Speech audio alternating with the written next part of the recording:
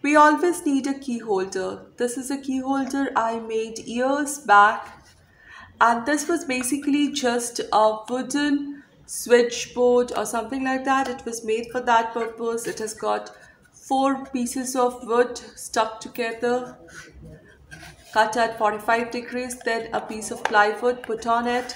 I'd smoothed it and made a little painting over it and added some glitter or sequins over it, but it has become old and dated. I want to give it a fresh look. Now for hanging, there is one of these loop hooks there, and the same loop hook can be opened up to make hooks for hanging keys like this, and they also look dull and rusted maybe, so I need to refresh them.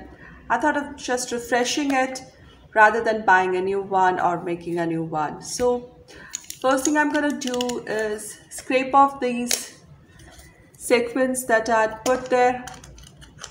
They have all become dull, they don't shine anymore. So I'm going to, I also made some 3D painting effect here. This also I'm going to scrape off.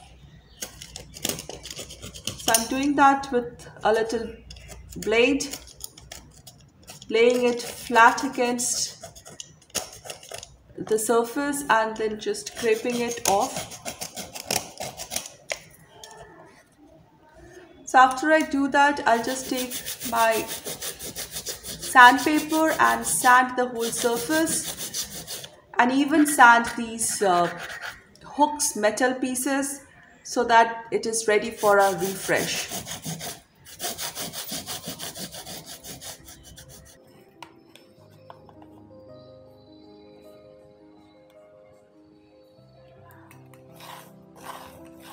After the sanding, dusting and cleaning of the piece, it's ready to paint. I'm using acrylic colors here, and I wanted to give it that brocante, vintage, bit majestic look to it, yet it should gel in with the contemporary lifestyle, so cottagecore as well as boho vibes mixed with it. So I'm using something like a patina color in dark patina shade, and I painted the base of it, the lower portion of it.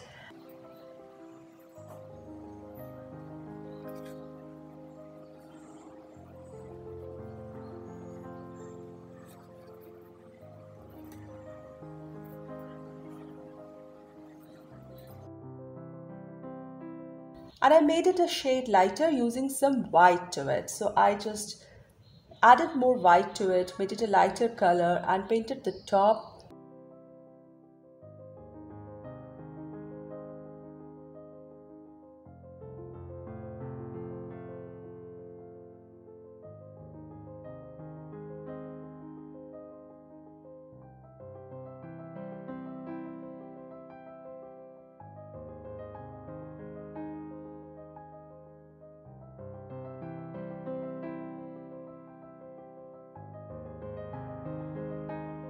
Then I used some white paint to make some patterns on it. And they just kept on adding little details.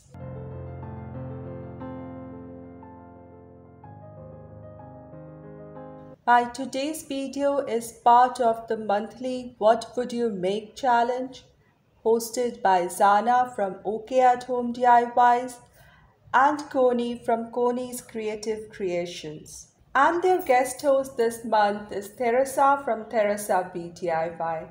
I'll put links to their channels and the playlist down below.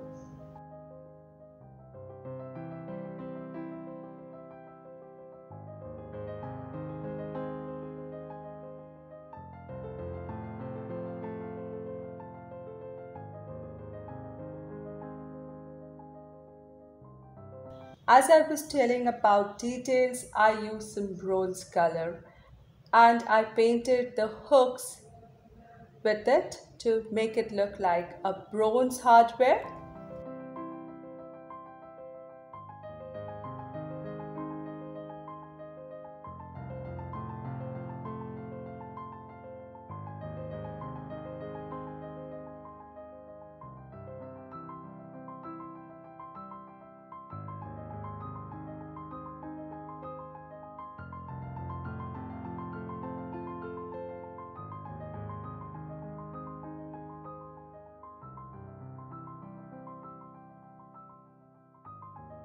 I also painted a thin strip between the two different color shades to demarcate it further, make it look more majestic, royal.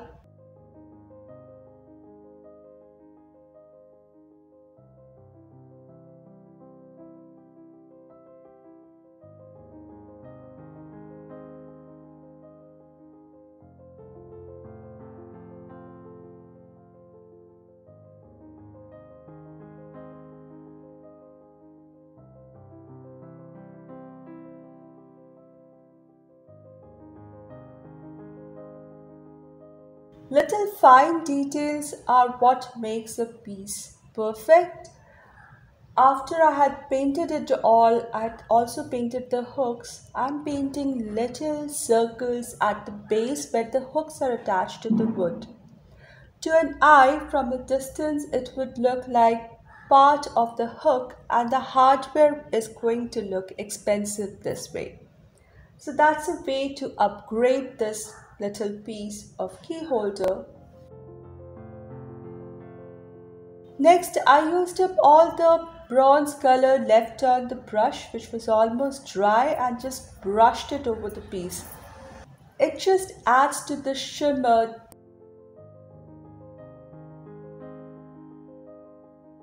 It's looking like a beautiful vintage decoupage or patchwork, which looks so beautiful with boho and cottagecore style. Small little item in the house but so useful. A key holder is something that every household needs, and it's a great way to keep keys organized, or even leash and handbags can be kept on key holders if they are a little bigger in size, of course. But I really like this piece and I'm going to cherish it because it will go so wonderfully with my decor.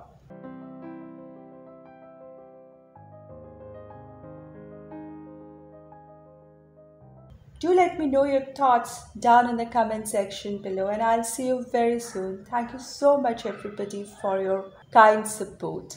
Have a blessed day.